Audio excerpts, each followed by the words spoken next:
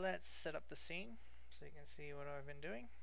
I'm just going to add a procedural sphere, and then from the camera view, just going to zoom in a bit so it fills up the screen, and then change a few render settings so it renders faster. Turn off anti-aliasing, render to 640 by 480. And then in the surfaces, I'm just going to turn off the environment, background, and ground. So now when I render, you should see a sphere. So let's look at the material for this object and create a new gradient Fresnel. Let's put the color out from the gradient into the color input of the base, and then change the gradient so that it's something very unique. I'll do blue for the bottom, red for the top, and maybe we'll do a white. Very patriotic. So let's look at the different input parameters. You can do U, which is just telling it to use the input, and that is done by, let's do a new noise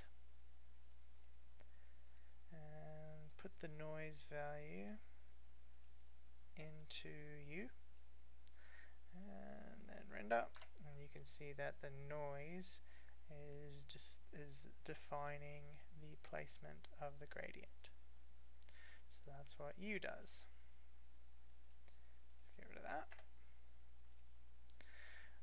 Light Fresnel, when you render that, that is a gradient that allows you to change its value based on the light source. So it's kind of also, if you want to create your own toon shader, that's a good way of doing little things, like you can create your own little nifty specular highlight up the top here. So let's do that real quick. So here's my fake toon specular highlight because my input parameter is light Fresnel.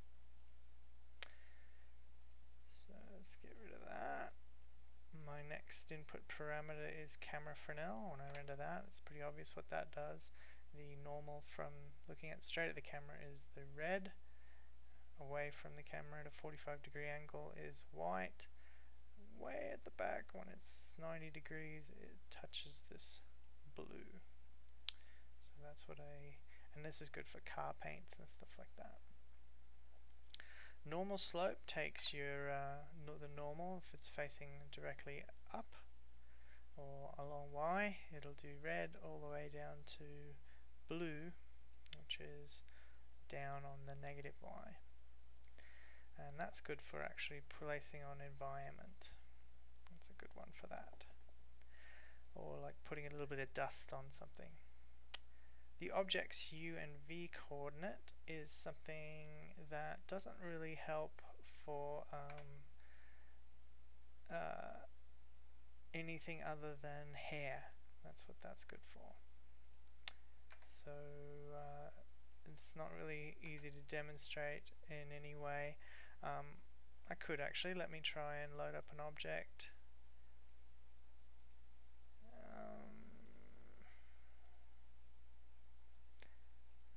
Spin it around.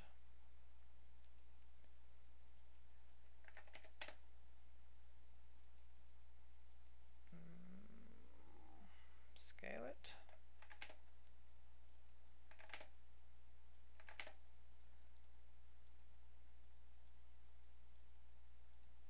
So there we go, and I've got this object here, and it's got UV coordinates, and so if I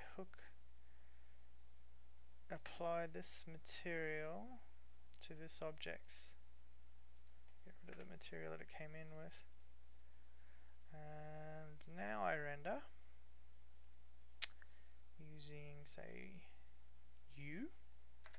You can see that it uses the object's U, and because it's based on triangles, it's again, it's not something that's very useful, because it was created for and is used for creating the base to tip on hair and the width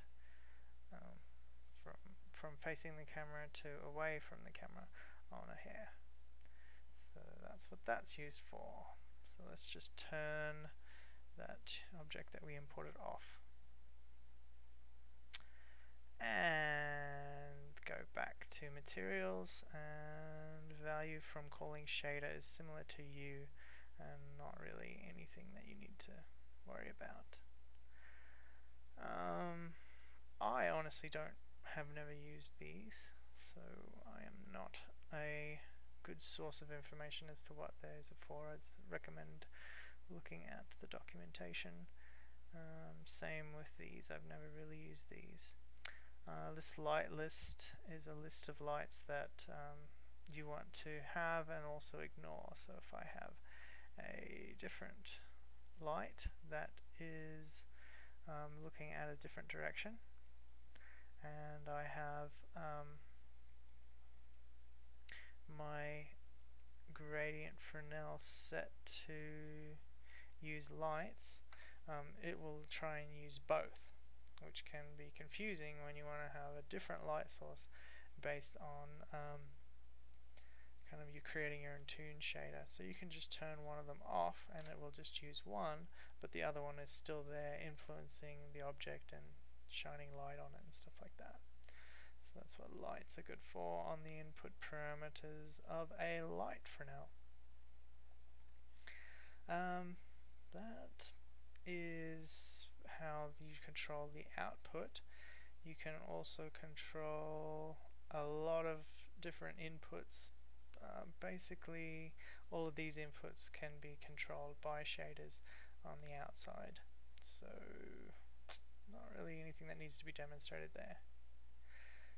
So I think that covers it. That's how the Gradient Fresnel, it's the very, very basics of the Gradient Fresnel shader.